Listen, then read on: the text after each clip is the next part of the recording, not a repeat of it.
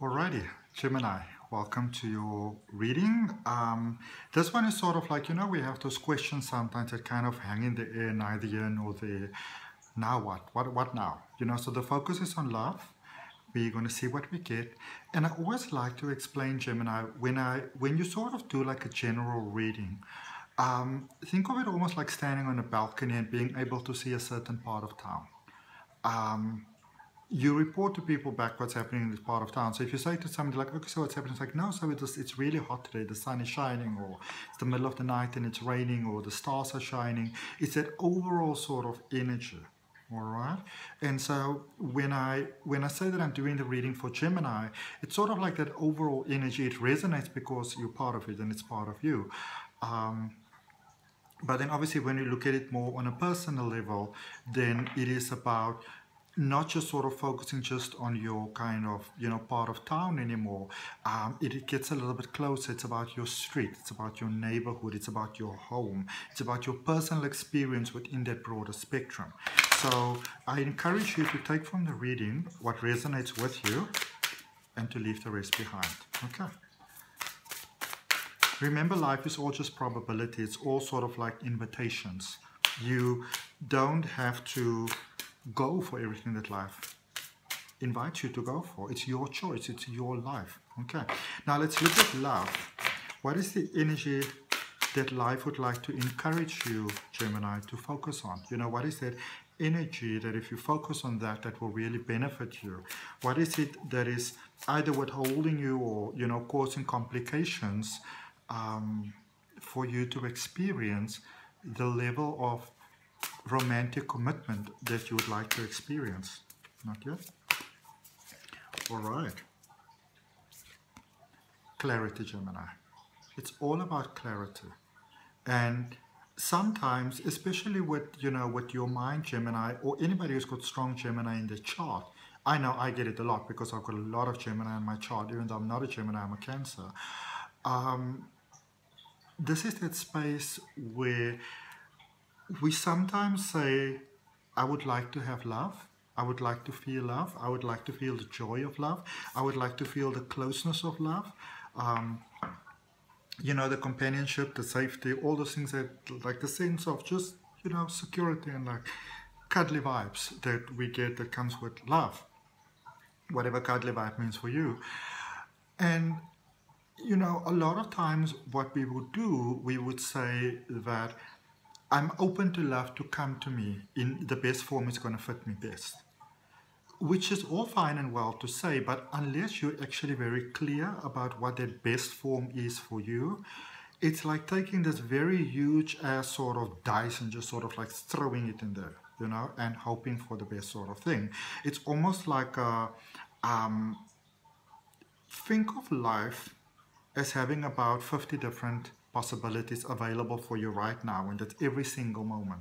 So when it comes to love, instead of being very specific in what you prefer, because sometimes we think by becoming specific we actually limit ourselves, which in actual fact we actually broaden the spectrum for ourselves, because everything is just little possibilities. And when you say you're open to whatever's closest to you is going to come to you, but that might not be what you want to have.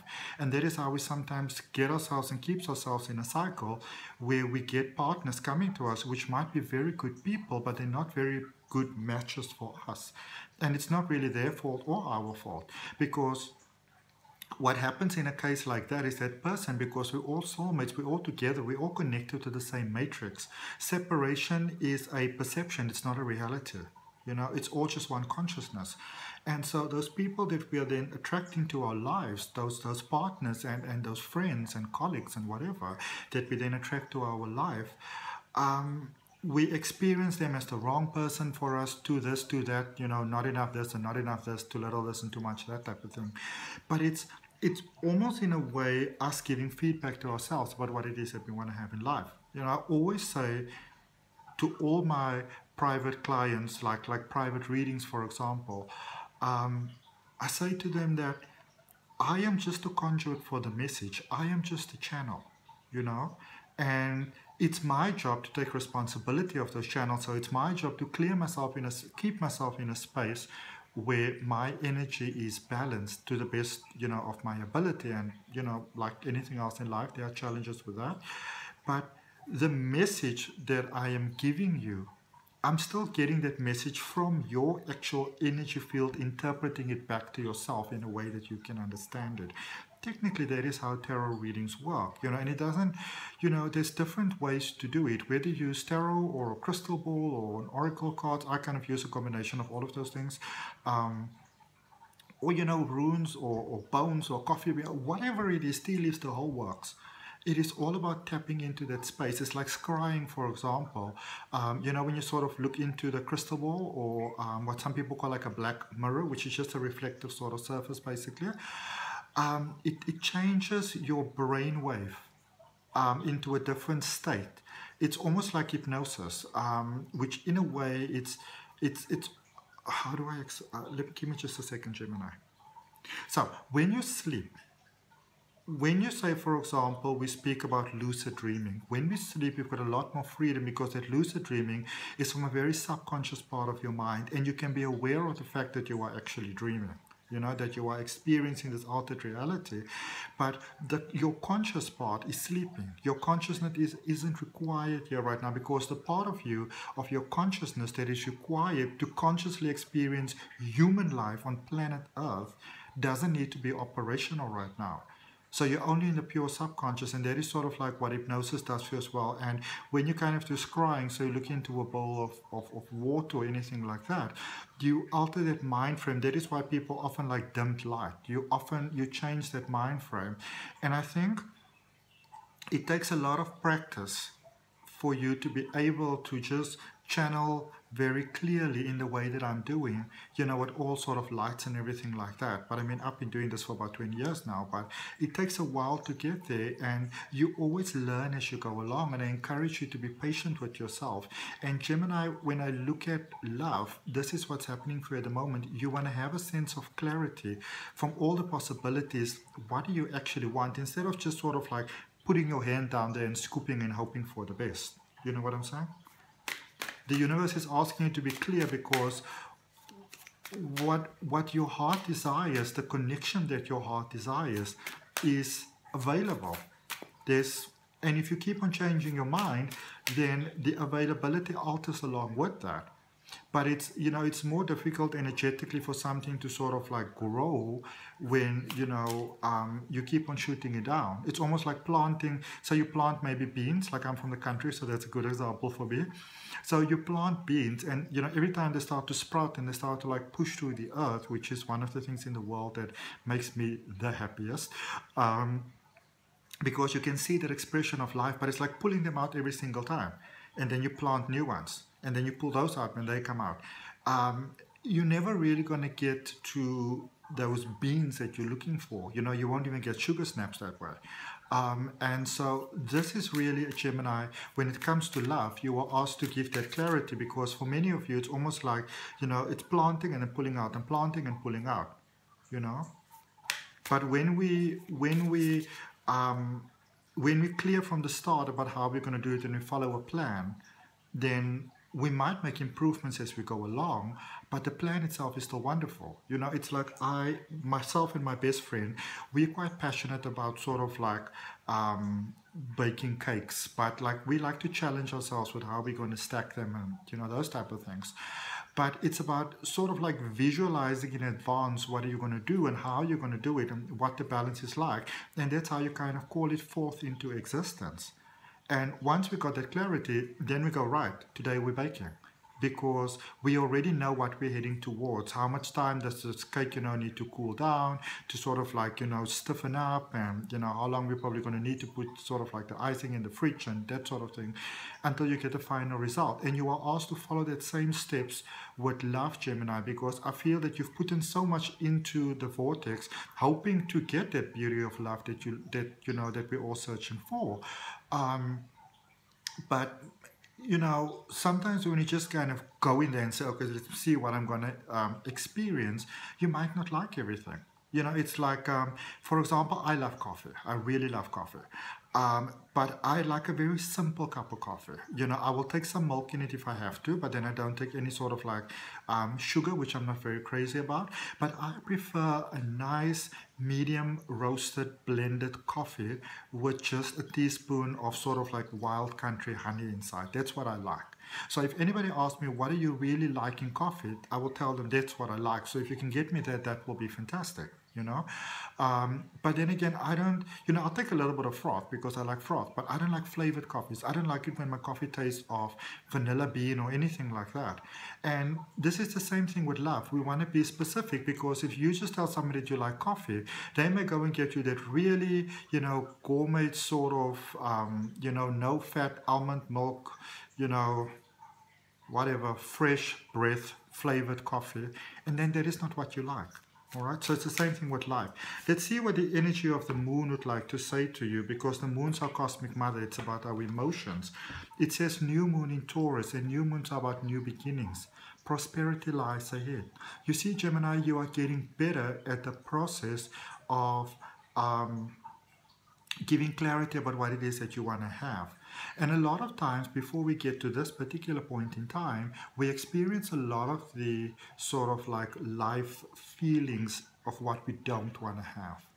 And sometimes when we experience so much of what we don't want to have, we kind of get to a space where we almost feel like we're going to give up. You know, it's not meant for me. It's maybe meant for others, you know, maybe it comes from my family, maybe it's the eternal curse, but, you know, it's not meant for me. But here's a confirmation for you. New moon in Taurus, this is a new beginning, and Taurus is earth energy, you know. You almost don't get earth energy more, no sort of like earth than Taurus. Taurus is invested in what it's like to be human. They've got that life thing going on, that earth thing going on. And it's imperative for our success in life that we become very clear about what it is that we want in our human experience of life and your human experience of love. You know, you don't have to wait to see what bones are being thrown your way. You can be straight on the first person at the carvery. You can be the person with a knife, or you can have somebody cutting the carvery for you. That's life, that's love, you know.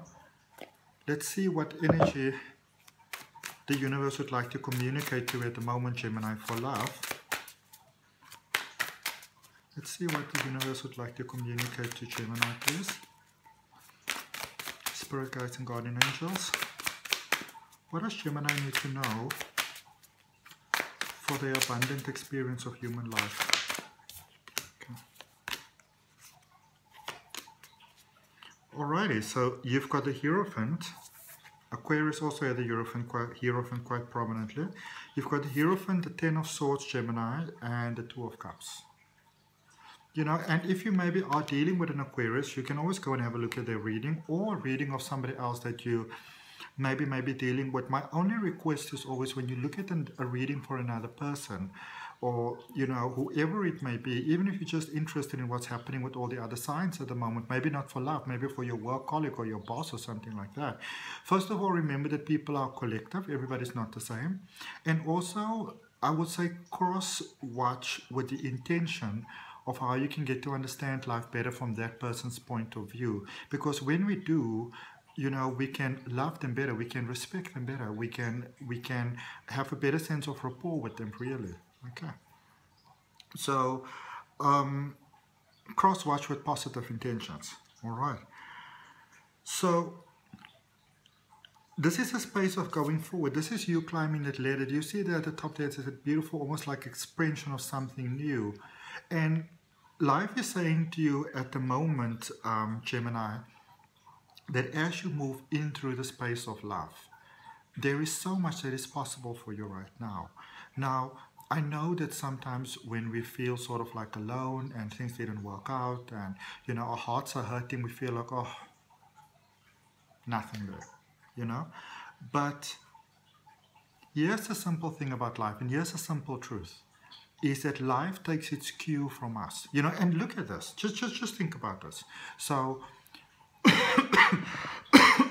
sorry, some of you might be able to relate to this, or you might express it in different ways. But for me, now, I am not very crazy about house cleaning. It's not very high on my list, but I also like a nice, clean, functional, energy flowing, feng shui balanced space. All right, that's important to me because of the work that I do. I mean, I'm a practicing psychic. But when I'm in that spaces where I feel stuck sometimes, the way that I get myself out of that stuck space is that I stimulate my senses. So for me, that means eating yummy food. Not necessarily unhealthy food, yummy food. Food that I know is good for me though, you know. Getting really creative. Cleaning out those real deep corners at the back there that don't need to be cleaned out, but cleaning it out and visualizing as I'm doing that, what I'm releasing and what I'm welcoming into my life. And where you are at the moment, Gemini, you are being encouraged to open yourself to that inner cleaning. You know, those emotions that are so challenging sometimes and maybe make you feel almost like there's no point to being around, to even having hope for love. As you're having the willingness to look at those emotions, but with the goal of healing them, to understand them better, because the better you understand how you contribute to whatever it is that you're contributing to, the better you can sort of like orchestrate life and love for yourself. So by getting this clarity over here, because the question is obviously with this prosperity laying around, this is just a possibility. Life is letting you know that this is a possibility for you. How do you get that possibility? By being clear. Okay? Don't surrender your energy so much to the universe that, you know, that the fairies and the light beings and the angels and the guides and the, you know, that they have to decide almost for you. Because again, that's like giving your power away. But when you can say, you know, universal family of mine, which includes that whole list that we just went through and maybe some more, this is what I would really like to have. This is what my heart truly desires. And you want to be clear about what it is that you really want, because when we approach things from this space, you get what you're asking for and you can get it incredibly fast. Okay? And as you get that clarity, you may start to experience maybe that friendships disintegrate. Maybe your job is changing. Maybe you had a relationship with someone, and I know that we don't always want to hear this, but maybe you had a relationship with someone which you kind of both really knew wasn't going the way that you would like it to go. It starts to resolve, but it resolves peacefully, because you are becoming clear with love. You know, you're not saying that you idiot, pack your box and leave. You know, you're entering from that space of love. What does your heart desire? And this is how you align with that energy. Okay. Let's see what are some of the challenges that might be holding you back from that. What is it that could make this whole process challenging for you? Okay. What is it that can present itself as problems that you want to be aware of? Okay, that's way too many cards that went flying over there. I'm going to take the top one, which is the Tower, followed by the Knight of Cups, and the King of Cups. Okay. So yeah. This is a lot of you in energy at the moment. You are only aware of the Tower. And this could be represented in many areas of your life. It doesn't just have to be love. Because remember, you are an energetic being that is constantly giving out the message to the universe. And the reason why things like meditation and chakra balancing and cleansing your aura and grounding and all those type of things are so important is because they help you to be present in the energy that you are. I feel that many of you are being invited and opening to dragon energy at the moment, Gemini. And dragon energy is an earth energy. It's a little bit more dense than sort of like angelic sort of energy, which is lighter, you know. Dragon energy, you sort of need to double up on your grounding. Like if you feel that you're doing a sufficient amount of grounding and you love the way that you feel at the moment, you want to double that up. Because there's a lot of sort of like illusions. You've got a very visual mind sometimes, Gemini, and you're building all these, you know, maybe as you go through childhood, you're building up all these sort of ideas about life, and you play with them, and you don't always think that much about it, but the universe takes everything that we put out there very literally. Okay.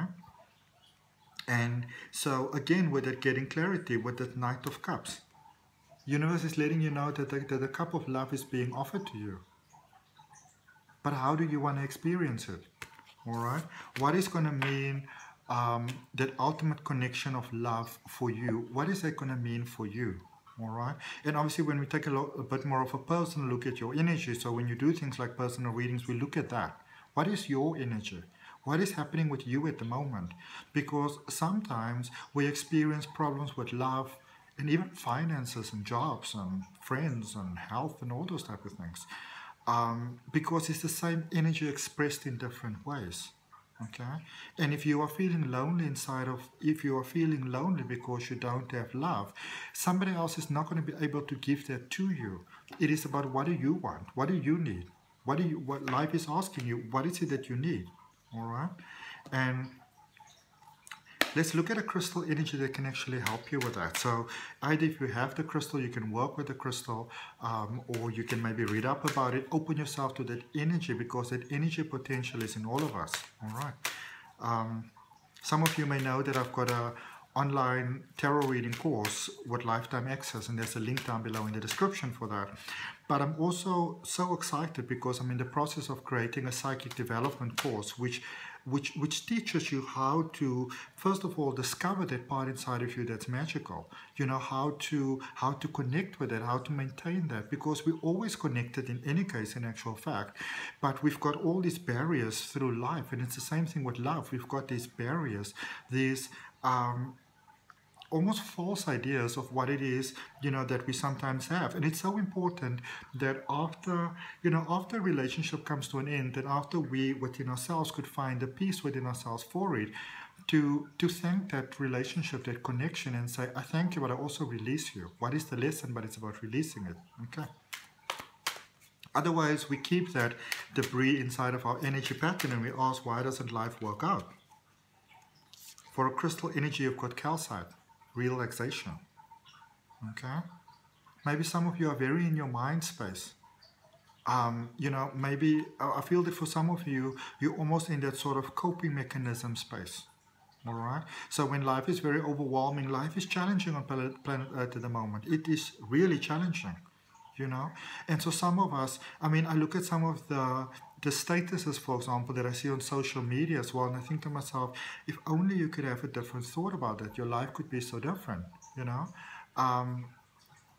And whilst it's not really my place to kind of like just go and kind of like, boom into people's lives, my heart's desire is that whoever is ready to hear that message, that this message will find you.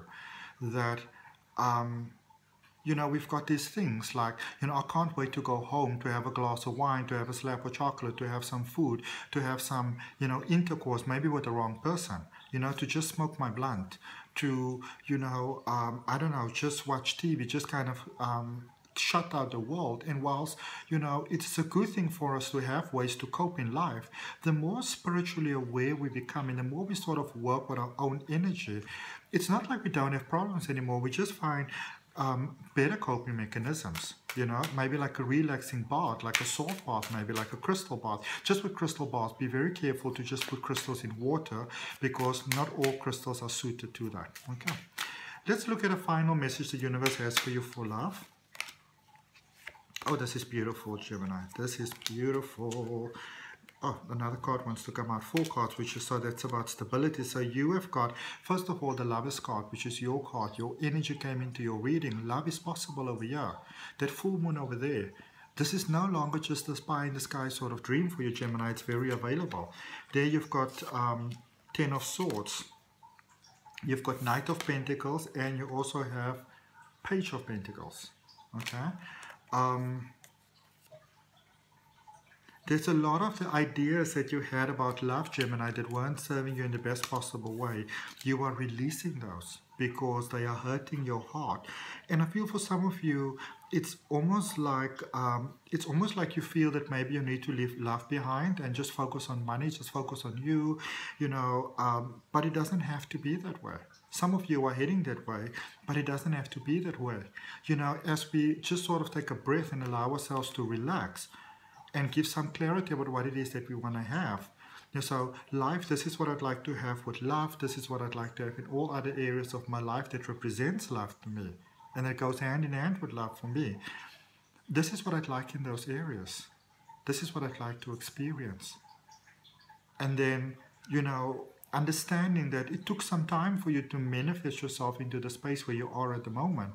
And it takes some time to manifest yourself out of that. But the good news is that it's usually faster to create a positive space than a dark space, because in essence we are light, we are love. So when we open ourselves to it, it's like whoop, we get pulled right back into the beautiful space of the truth and intensity of who we are. Okay.